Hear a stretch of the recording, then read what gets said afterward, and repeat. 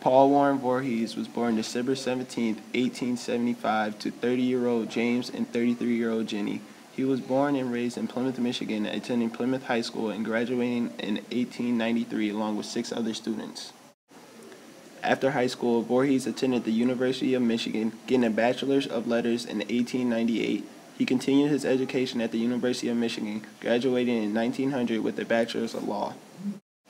After graduation from Michigan, he was admitted to the bar and practiced for a short time at the private firm in Erie County, New York. After a few years, Voorhies returned to Michigan and became a secretary of the Plymouth-Canton School District. His first meeting being October 31st of 1906, he worked as a secretary for just under 6 years, his final meeting being July 15, 1912. Voorhies quickly got a job in the Wayne County Prosecutor's Office, working and helping with many cases. Later in his career, Voorhies ran and won the election for Wayne County Prosecutors twice, serving from 1921 to 1925. After serving his second term in one of the busiest counties in Michigan, Voorhies accepted a job as a special assistant to the Attorney General in Lansing. Working around 5 years under Wilbur M. Brucker, Voorhies ran as a Republican for the position of Attorney General. He won the election and served in Lansing from 1931 to 1933. Voorhies had his first of 2 children at the age of 41 after 14 years of marriage in the year of 1916. He and his wife decided to name their baby girl Pauline.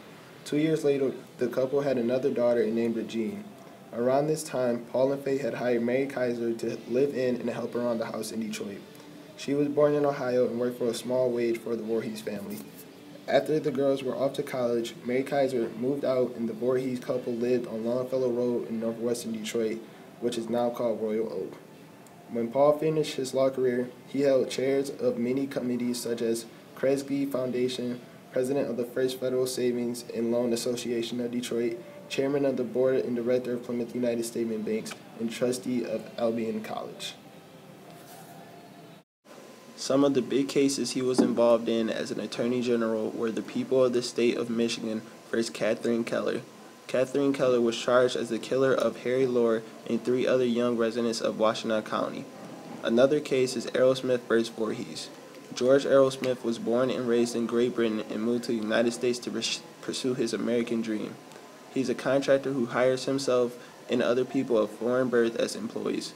While working in 1931, an act passed through Congress called a Bill of Defining a Legal Resident of the State. In this bill, it was stated that no undesirable aliens shall be employed. This caused Aerosmith to lose some of his employees and resulted in him losing his business.